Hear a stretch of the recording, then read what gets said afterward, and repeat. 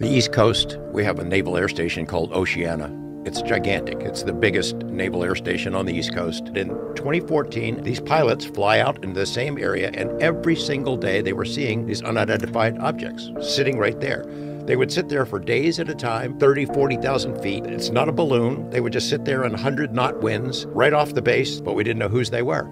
Pilots would see them every day, but wouldn't report it. They don't want to have to go through the hassle of, hey, you saw a UFO, fill out the paperwork. But eventually, pilots started taking pictures with their cell phones. They detect these things on their sensor systems, fly over by them, and get a couple of photos. There were 3 different ones that we made public. They don't look like the Starship Enterprise. They look just weird. They were seeing them every day, but we had no idea whose they were. It's an important case because swarms happen all the time on these training ranges, and with it, what appears to be an increased frequency.